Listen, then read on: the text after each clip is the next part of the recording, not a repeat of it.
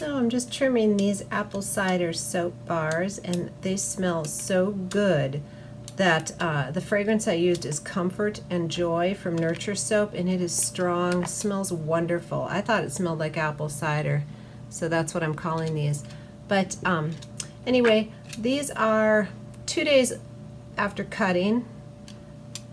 No, actually, well, 2 days after making, that's what they are. I made these 2 days ago, cut them yesterday, let them sit overnight, and they're nice and hard for stamping today.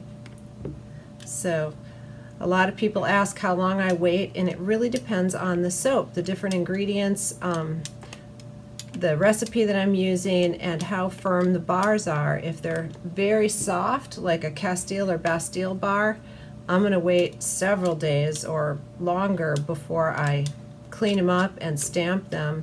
But this happens to be a particularly firm bar of soap, and I did use some sodium lactate in there, and they're plenty ready to stamp. Actually, I'm going to have to bang pretty hard to get them stamped today. I could have done them yesterday. So typically what I do is unmold after 18 to 24 hours and cut right when I unmold, and let them just sit on a little wire rack like this for a few hours, and I go off and do something else and maybe get another batch of soap ready to go. And then I'll come back after a few hours and clean them up and stamp them. I just want them to have a little bit of time to get the surface area dry, and that's usually good enough for me. And then if it is a softer soap, it's not quite as firm, I just am gentle with the stamp. I'll do one gentle tap, and if they're really firm like these, you'll see it's going to take a couple of good hard whacks to get that stamp imprinted in there the way I want. And even when they're firm like this, I do still spray with 91% rubbing alcohol after about every 4 to 6 stamps. I will go ahead and spritz the stamp again. I just feel like it releases a little better since I've been doing that. So that's just how I do it. It's not required, but that is the way I do it. So I'm just getting these all cleaned up, and I've had so many questions, I figured I'd just bring you all along. And the stamp that I have, I got it from Etsy. The guy is in Hungary, so he's out of my country, but it came relatively quickly. It was really easy transaction.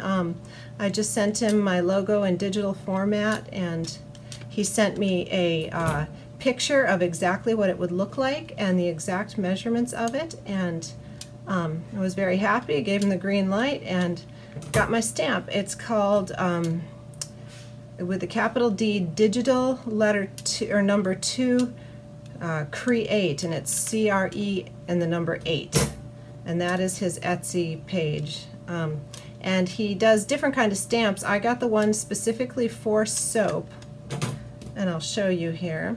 I'll set this off to the side. It has a little bit taller letters. I think like a rubber stamp that you're using with an ink pad would probably be a different surface. This is a really hard, like resin plastic, and they're taller so that it has some room to sink into the soap. Now, I definitely don't stamp all the way where it sinks down to the base. I don't want my impression that deep. Just want enough where you can read it nice and, sorry, I'm holding it upside down. And I chose the one with the wooden handle. I just like that. So what I've also done, because I didn't want to, I have to know which way is up, I wrote on here in Sharpie an E for Ellen and an S for soap, so I know that when I look at it, it's going to read this way. I don't think it matters that much, but anyway, for me, I have that on there for a little cheat. So, with all that being said, these are all cleaned up. I'm going to spritz just a couple times. And the first couple are wet, but the alcohol dries very quickly, so it's not a big issue. Let me move this off because it jiggles. Okay, so we just put it on there, and one tap, and I can feel it didn't move much, so I'm going to do 2. And that's about how deep I like it. So these will be 2 tap soaps. Sometimes they're 1 tap soaps. These ones are 2. So about 4, and now I'm going to spritz again.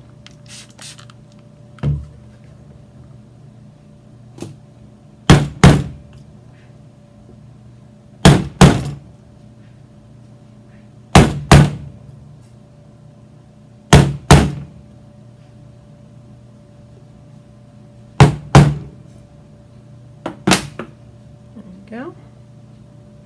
And I like the depth on these. Let me show you this one. I hit a little harder and you can see it's very deep. It still looks good, but it can make the soap kind of mush. So I think this one's crisper. So this is my ideal depth, how I like to stamp it.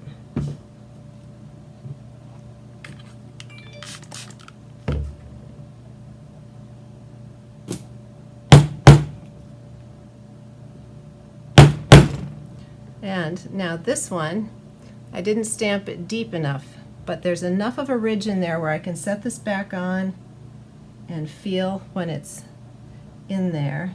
I think, there we go. And give it another tap, and now it's deeper in there.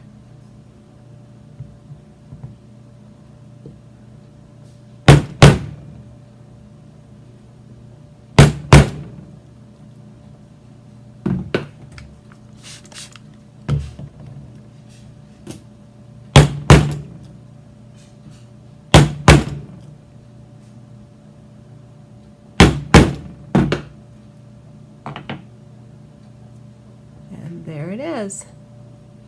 And I've had great luck this method. Pretty much every time they come out great, and I'm very happy with it. So for all of those who've been asking and wondering, that's how I do it. Thanks for watching.